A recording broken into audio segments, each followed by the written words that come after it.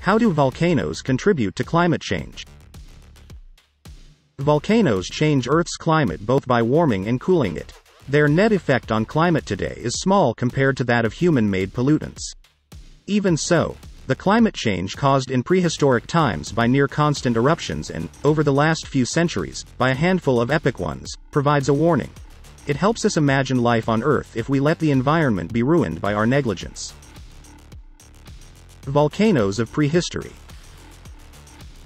The number of volcanic eruptions in recorded history pales in comparison with what scientists have discerned about volcanic activity in prehistoric times. Roughly 252 million years ago, in a vast swath of what is now Siberia, volcanoes steadily erupted over about 100,000 years. That may seem like a long time, but, in geologic terms, it's the blink of an eye. The volcanic gases and ash that the wind blew around the world triggered a cascade of climate changes. The result was a calamitous, worldwide biosphere collapse that killed off as much as 95% of all species on Earth. Geologists refer to this event as the Great Dying. Volcanic disasters during historical times. Before 1815, Mount Tambora on the Indonesian island of Sumbawa was thought to be an extinct volcano. In April of that year, it exploded, twice. Mount Tambora was once about 14,000 feet high. After its explosions, it was only about two-thirds as tall. Most life on the island was eradicated. Human death estimates vary widely, from the 10,000 killed instantly as reported in Smithsonian Magazine, to the 92,000 that the United States Geological Survey, USGS, suggests died mostly by starvation after volcanic gases and ash ruined the land and changed the climate.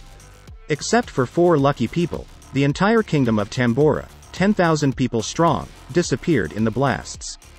With the rapid injection of ash and gases into the atmosphere, the monsoons in Asia developed more slowly, resulting in droughts that led to famine.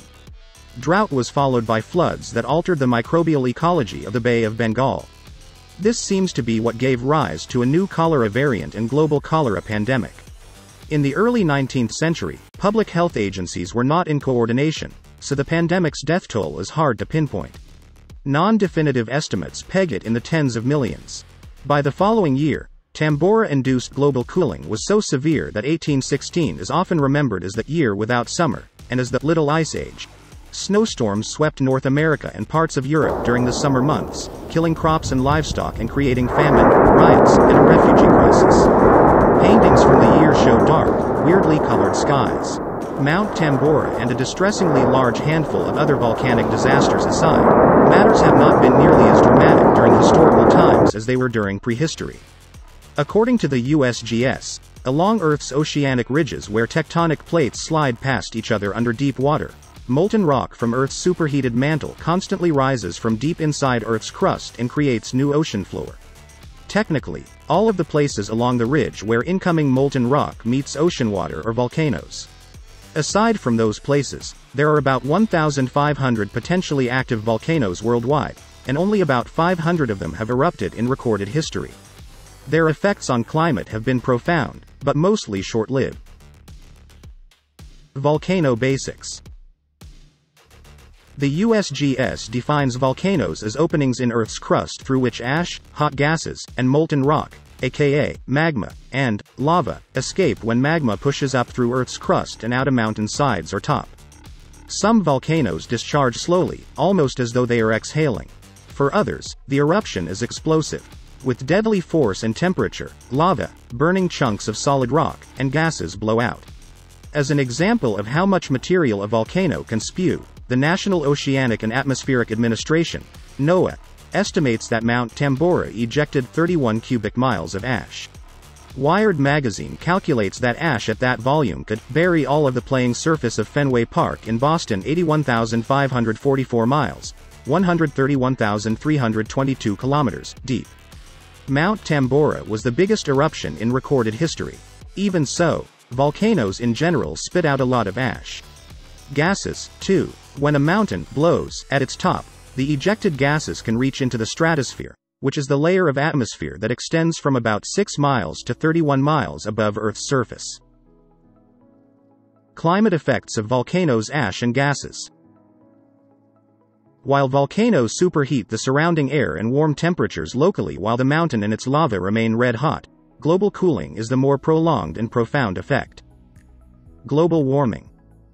One of the primary gases that volcanoes discharge is carbon dioxide, CO2, which is also the human-made greenhouse gas most responsible for heating Earth's climate. CO2 warms the climate by trapping heat. It allows short-wavelength radiation from the sun in through the atmosphere, but it does so while blocking about half of the resulting heat energy, which is long-wavelength radiation, from escaping Earth's atmosphere and moving back into space. The USGS estimates that volcanoes contribute about 260 million tons of CO2 to the atmosphere each year. Even so, the CO2 emitted by volcanoes probably does not have a significant effect on climate. NOAA estimates that humans poison Earth's atmosphere with 60 times more CO2 than volcanoes do. The USGS suggests that the difference is even greater. It reports that volcanoes release less than 1% of the CO2 that humans release, and that the carbon dioxide released in contemporary volcanic eruptions has never caused detectable global warming of the atmosphere. Global cooling, acid rain, and ozone. As the wintry aftermath of Mount Tambora's explosions made evident, volcano-induced global cooling is a huge danger. Acid rain and the destruction of the ozone layer are other catastrophic effects of volcanoes. Global cooling. From gas.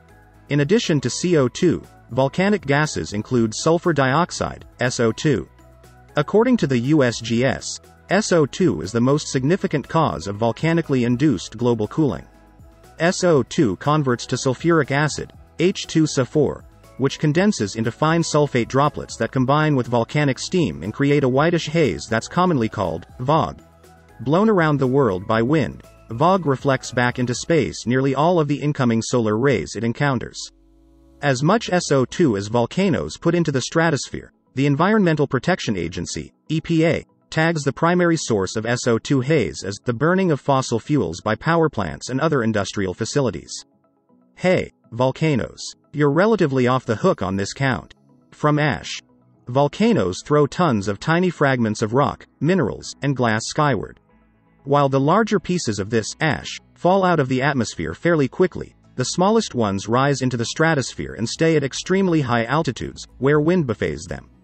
The millions or billions of minuscule ash particles reflect incoming solar rays away from Earth and back toward the Sun, cooling Earth's climate for as long as ash stays in the stratosphere. From gas and ash working together, geophysicists from several institutions in Boulder, Colorado, ran a climate simulation and compared their results with observations gathered by satellite and aircraft after the tropical Mount Kellet eruption of February 2014. They found that the persistence of SO2 in the atmosphere depended significantly on whether it had coated ash particles. More SO2 on ash resulted in longer-lasting SO2 capable of cooling the climate. Acid rain. One might imagine that an easy solution to global warming would be to intentionally infuse the stratosphere with SO2 to create cooling. However, hydrochloric acid, HCl, is present in the stratosphere. It's there because of industrial coal burning on Earth and also because volcanoes eject it. When SO2, HCl, and water precipitate down to Earth, they do so as acid rain, which strips nutrients from the soil and leaches aluminum into waterways, killing many species of marine life. Were scientists to try to counter global warming with SO2, they might wreak havoc. Ozone. Aside from its potential to precipitate as acid rain, volcanic HCl presents another danger. It threatens Earth's ozone layer, which protects the DNA of all plant and animal life from destruction by unfettered ultraviolet solar radiation. HCl breaks down quickly into chlorine, Cl, and chlorine monoxide, ClO. Cl destroys ozone. According to the EPA, one chlorine atom can destroy over 100,000 ozone molecules. Satellite data after volcanic eruptions in the Philippines and Chile showed a 15 to 20% loss of ozone in the stratosphere over the volcanoes. The takeaway. Compared to human-caused pollution, the contribution that volcanoes make to climate change is small. The climate-ruining Colorado 2, CO2, and HCl in Earth's atmosphere are mostly the direct result of industrial processes. Ash from coal burning is mostly a terrestrial and lower atmospheric pollutant, and so its contribution to climate change may be limited. Despite the relatively insignificant role that volcanoes typically play in climate change, the floods, droughts, starvation, and disease that have ensued after megavolcanoes can stand as a warning. If man-made atmospheric pollution continues unabated, floods, droughts, famines, and disease might become unstoppable.